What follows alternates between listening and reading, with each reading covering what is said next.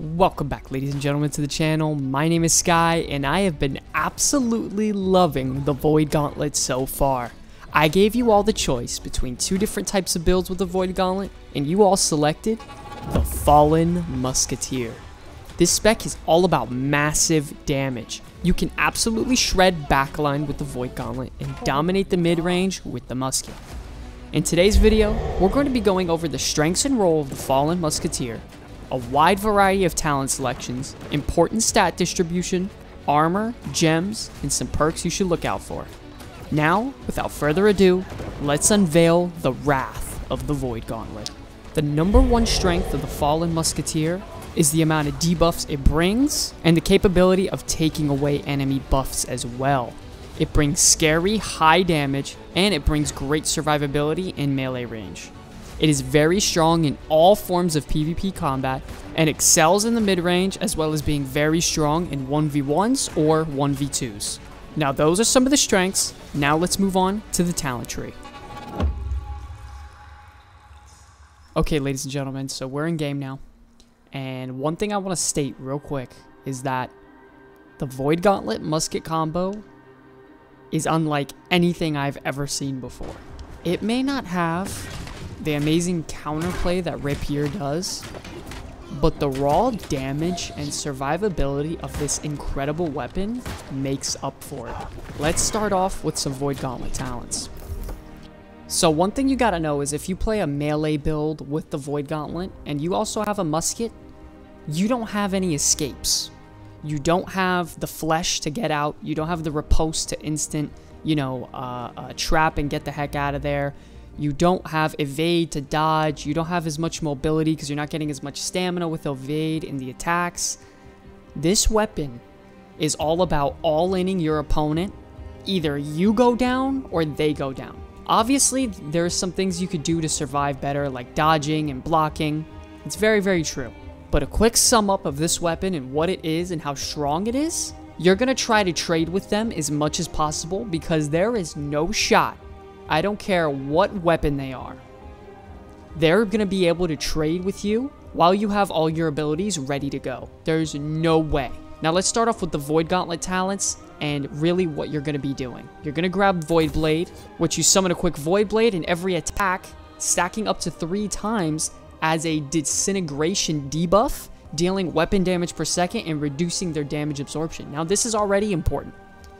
Stacking this up to 3 times applies a dot on them, and it reduces their damage absorption. Not only does it make them weaker, it makes them take a damage over time. Already an incredibly powerful ability. Next up we have Oblivion, which you drop an AoE at your feet, dealing weapon damage per second, and empowering you while you're in that zone. Very, very strong as well. Lastly, we have Petrifying Scream, which is a cone frontal little scream, very short range, that roots enemies in place. By the way, it doesn't just root them, it interrupts them, so it gives them a quick little stagger. So that's very important to note. If someone's about to do like an animation where they're doing the execute on the Great Axe, you can Petrifying Scream and interrupt it completely. So that's very important to note. Another thing to note about the Void Gauntlet is that critical strikes boost you to the moon. For example, we have 10% critical chance above 50% health. Okay, that's great. We have 10% critical chance while all abilities are on cooldown. Okay, we're already at 20% crit. 10% cooldown reductions on all critical hits. Then you have on critical hit, gain health equal to 15% of the damage done. You start to see a severe pattern in the Annihilation tree. Critical hits and critical damage is going to be a lot, and it's going to be very important to how you play this weapon. Okay.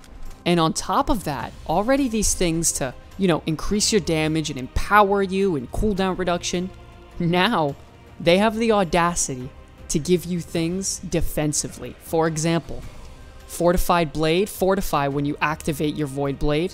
Then we also have Fortify for each person you hit with the Petrifying Scream. So now you already have 2 forms of fortifying yourself and giving yourself more damage absorption. Percentage damage absorption. This isn't just an armor increase. This is a flat percentage damage absorption increase. It is incredibly, incredibly powerful and you should take advantage of it when you have your abilities ready to go. Lastly, to make you even more beefy, is Withering Oblivion. Your attacks inflict weaken to the targets inside of the radius, stacking up to 3 times. Now, if you stack this 3 times, that's 15%.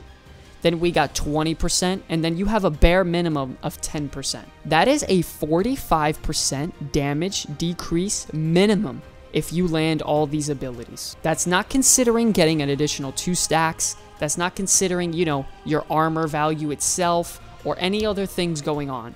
That is just flat damage absorption in the Annihilation tree. Now, to finish out this tree and to give you more damage, more raw damage, right? We're going to grab 10% critical damage on Void Blade attacks. We're going to grab Forsaken Pact for the 10% damage while below 50% mana. Then finally, we're going to grab the bread and butter, Empowering Proximity.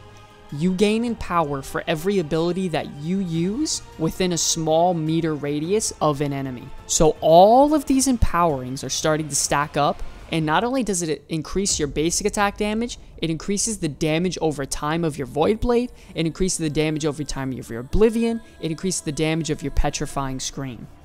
Now, to give you some more healing and some more, you know, leech potential, you're going to grab Leeching Blade, you're going to grab Void Caller. You have to know, with Leeching Blade, it only heals you off of the thrust attack. What does that mean?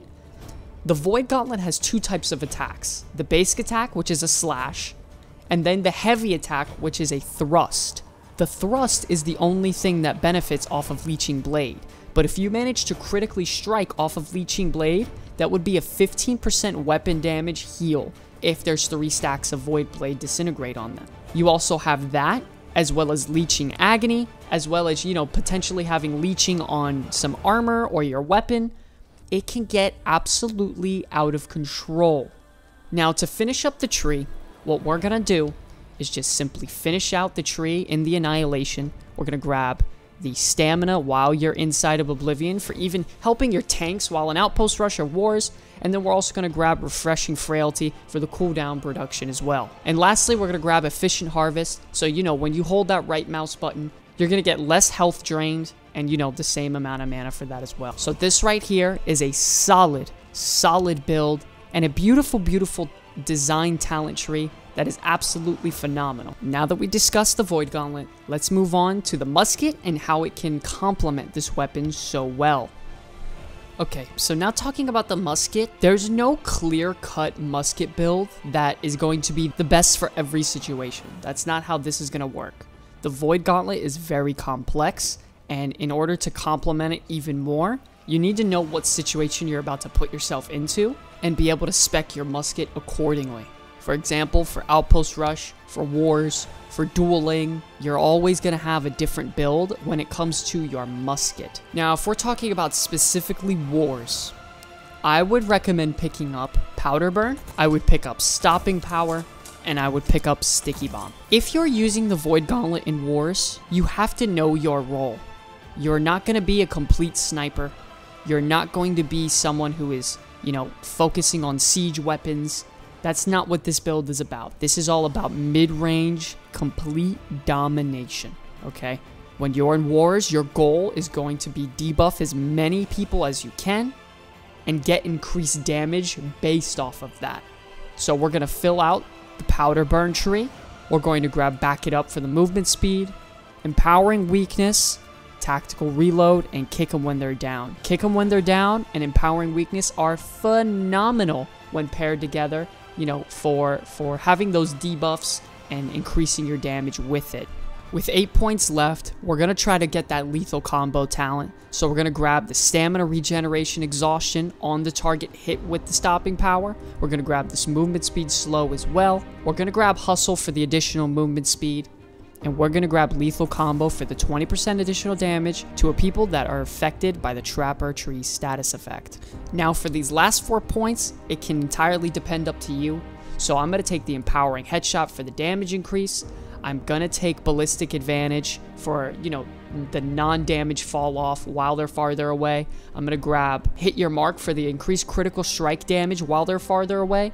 And for the last point, you can either grab Heightened Precision or Weakened Defense. Now, Weakened defense could be very good because you are going to be in that mid-range, you are going to be in that fight a lot, and the Void Gauntlet does get countered by shields, so grabbing weakened defense could be a very, very good idea, so I'm going to go ahead and pick that up.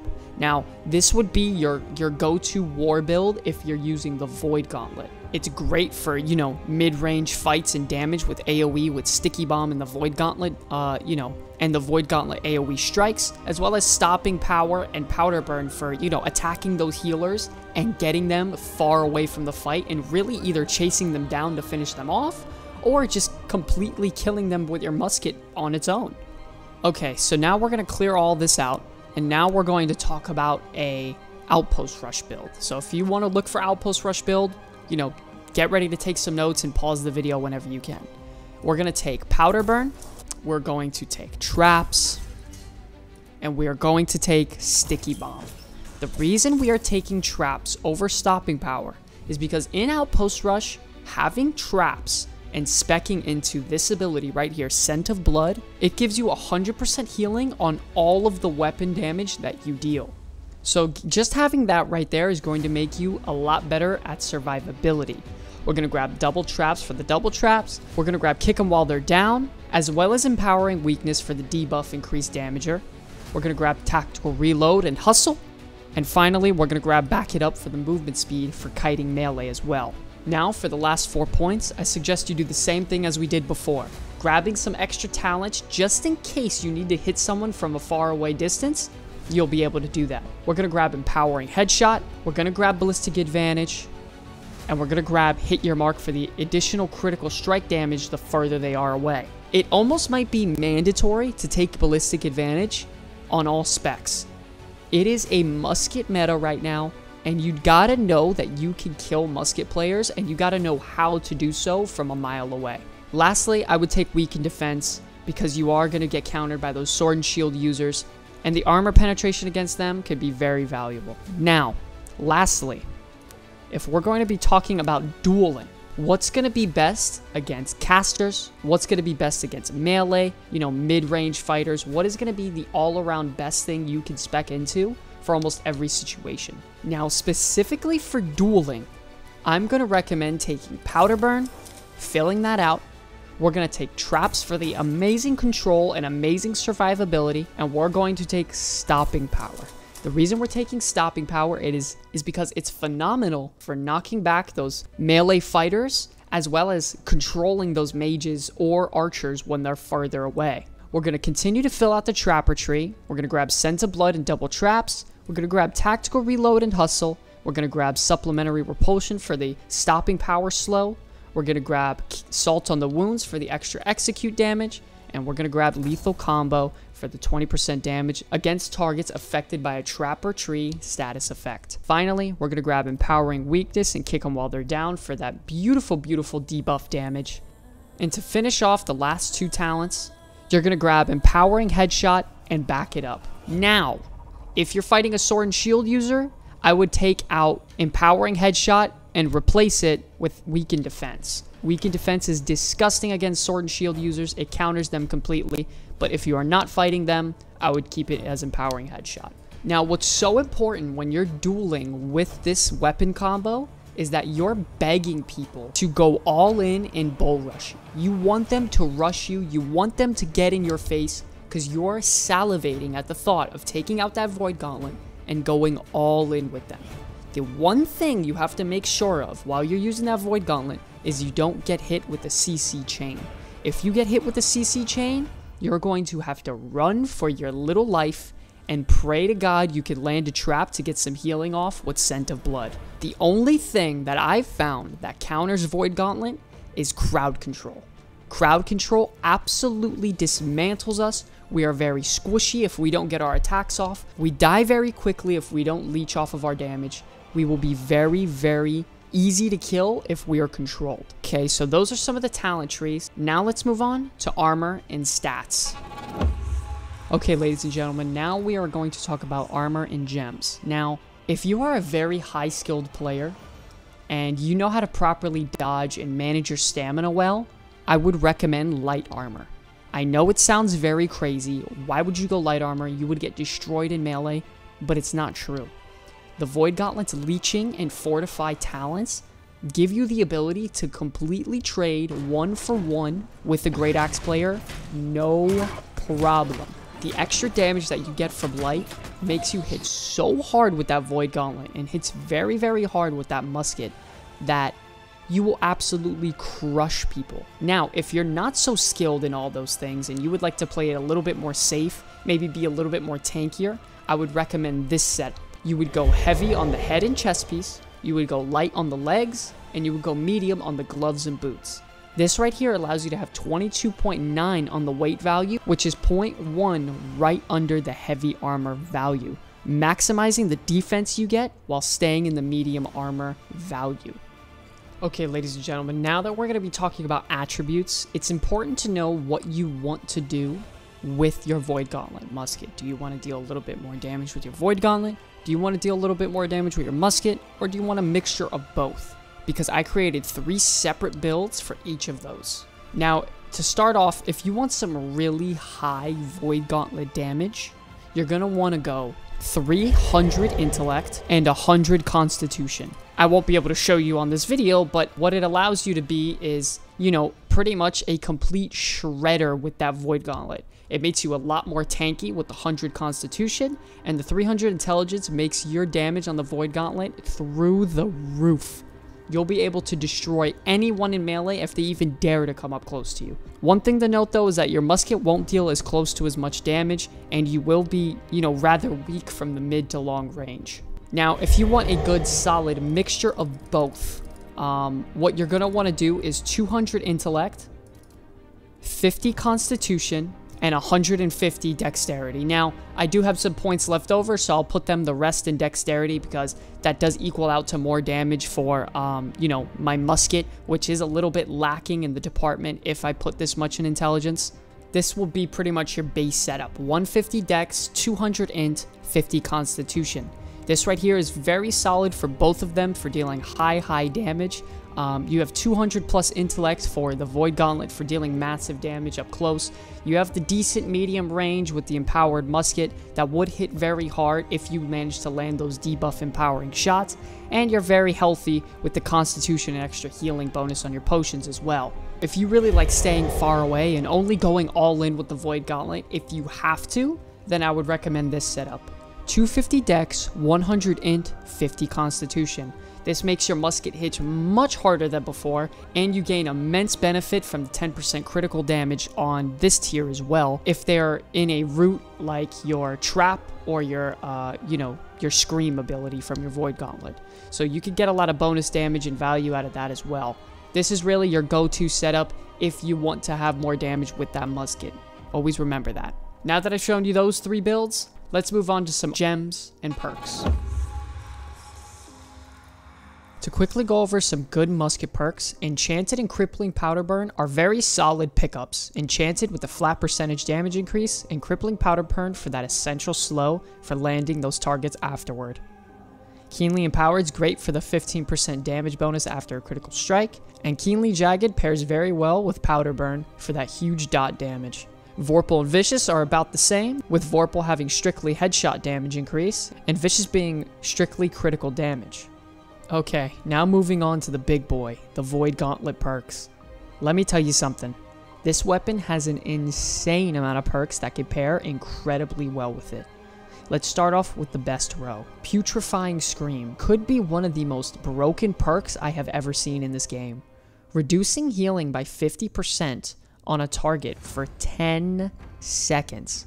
That means there is no chance a healer is going to be able to survive your onslaught of attacks. If you manage to land your root and you get your Void Blade up and running, that is a wrap for them. Voracious Blade, while you're below 50% health, successful Void Blade hits heal self for 30% of the damage done. Now this can pair very, very well with a Moonstone.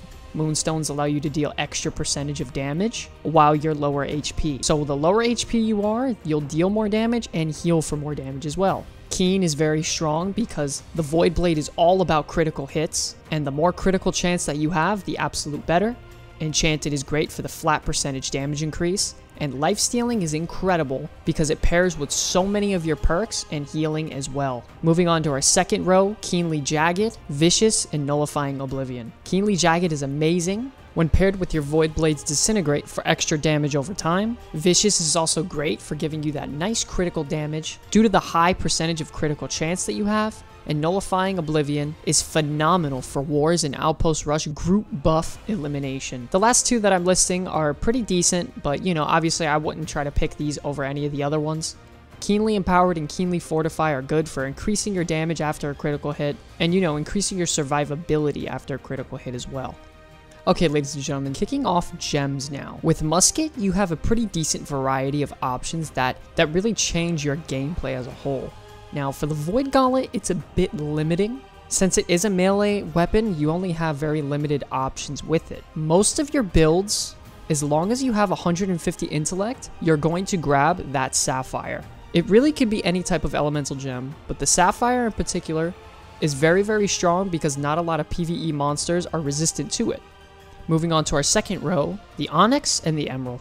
The Onyx is very, very good if you run a high dexterity build and you focus on getting that one-shot potential through that big burst opener. You can very easily two-shot people if you set it up properly. The Emerald is very solid for executing and amazing if you pair it with Salt on the Wounds. And finally, our last tier, the Diamond and the Opal. The Diamond is good if you focus on staying as far away as possible and not taking any damage to get a lot of value out of it. The Opal is really, really valuable if you're in the mid-range, constantly dodging, and especially good if you wear medium armor. Moving along to the Void Gauntlet, it is a phenomenal executor, especially if you have all your Empower buffs active, which will make for a bad day for any melee opponent. Moonstone is incredible when paired with certain perks, and is very, very good for bringing what we all know and love, a good comeback. Jasper is very good as well if you have medium to heavy armor, and you're in the thick of the battle, keeping that damage bonus up as much as possible, and slashing through your enemies like butter. Okay, ladies and gentlemen, that's going to wrap up this video on the Fallen Musketeer. I've had so much fun playing with this build, and I hope you will too. Remember, I stream live on YouTube every week during the week at 8 PM Eastern Standard, so please be sure to stop by and check on me. I would absolutely love to chat with you all. My name is Sky from the Comeback Kids, and I'll see you in the next one. Peace!